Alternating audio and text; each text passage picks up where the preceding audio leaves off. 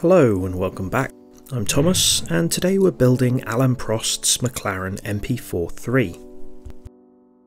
Now there's only 23 parts in this kit, which isn't that many. It's moulded quite well, but there are some sort of bits of flash around the place.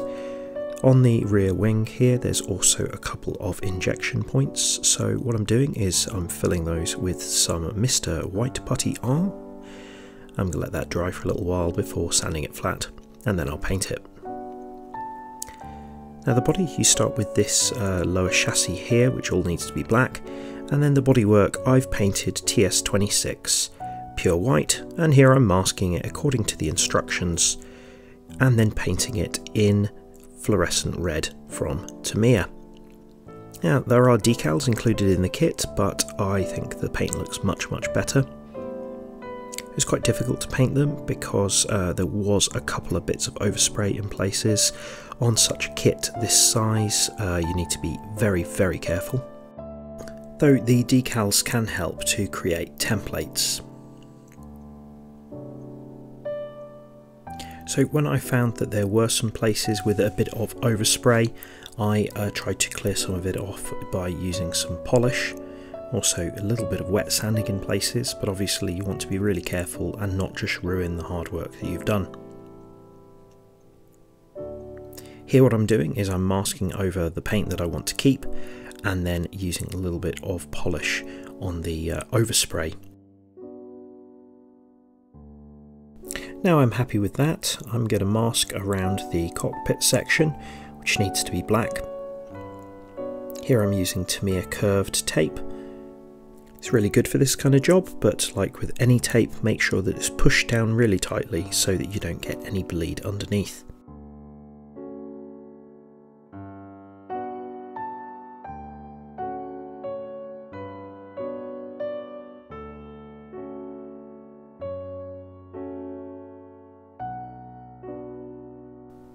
And there I am using some Revell Aqua Matte Black.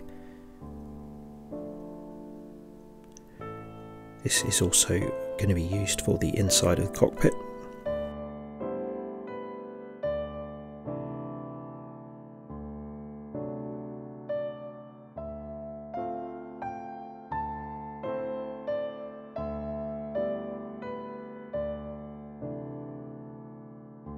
I'll clear coat over these parts later, so it won't be matte black forever.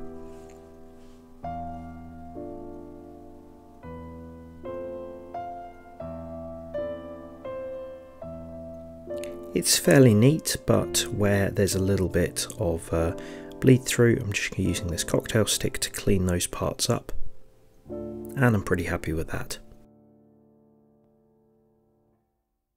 Now the decals were okay, but I decided to print some of my own, especially useful since I was going to give this the full tobacco livery.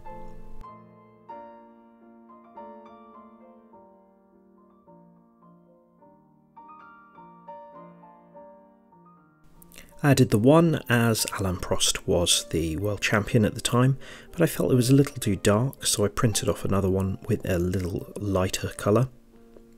And then you've got the Marlboro decals which go on the side of the engine cover, like so.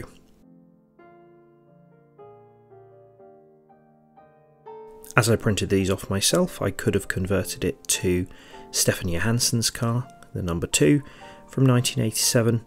This was the only year that he drove for the team.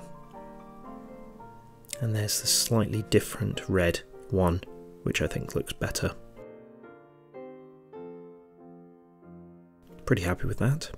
Now before moving on, let's hear from the driver himself, Alain Prost. Question for Alain. Congratulations on the race result today.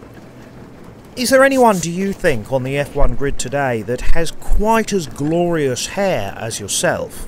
No, not today. I mean maximum, but not more anyway. I think, yes, I think it's over. Have you ever thought about growing a moustache like Nigel? No, it's even better. I think it's I'm quite happy for him. He's a nice guy, he's a fantastic driver, and I mean, there's no point to believe. We now move on to making the Prost figure himself. It's made up of two parts. You've got the body and the rear of the head, and then you've got the front of the head as well. Now I fit them on straight away and then sand away the join from the middle of the helmet. That was then painted gloss white, and I applied the helmet decals. I used a mixture of the kit decals and ones of my own. When I was happy that that was all painted, I then painted the body in matte red and the seatbelts in black, and added some other details as well. Finally, when that was cleared, the helmet visor, which I'd cut out of a plastic packaging, was glued onto the front of the helmet, and there it is done.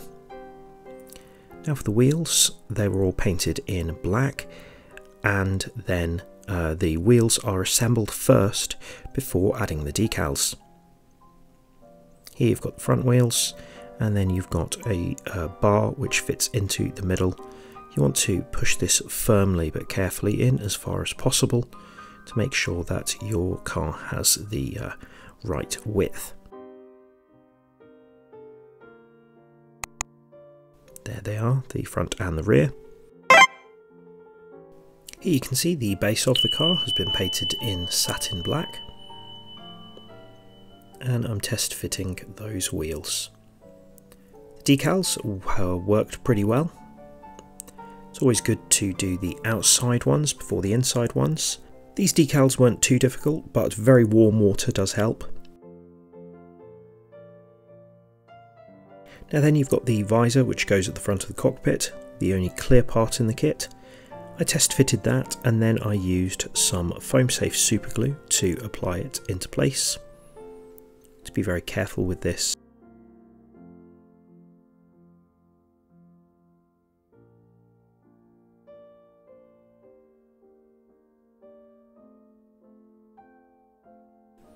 And you've got a very small TAG-Heuer logo that goes in the middle of that. This one was from the kit because I can't print white decals like this. Then the rear wing had been painted in white, then masked and painted in fluorescent red. Here I'm doing some satin black on the inside of the rear wing. I've left on the masking tape to try to keep it as neat as possible.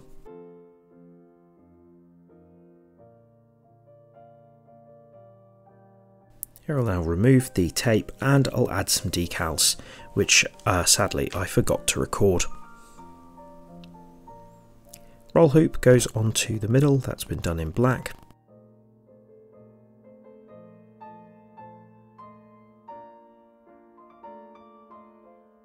And then the driver goes in before the car is assembled, here with a little bit of super glue.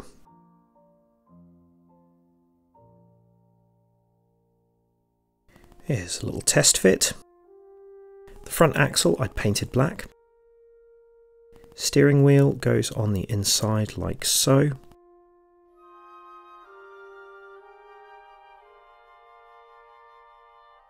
And then that goes together with the rest of the chassis.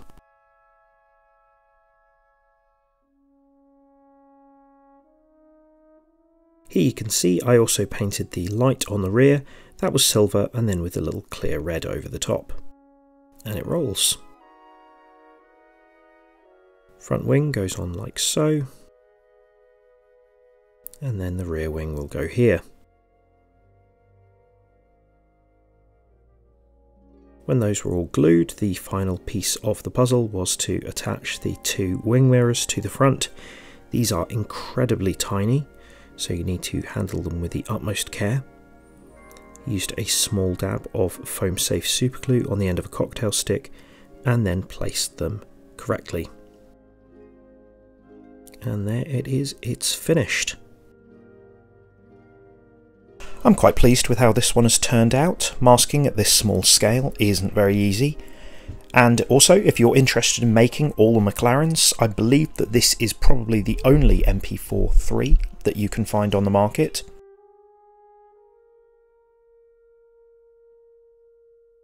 I'd say this kit is probably marginally better than the Lotus because it has the clear visor, but here you can see them both next to each other. I'm going to be working on a diorama, which you can see a preview of here. Thanks a lot for watching. Please leave a comment, like, share and subscribe, hit the bell icon, and I'll see you soon.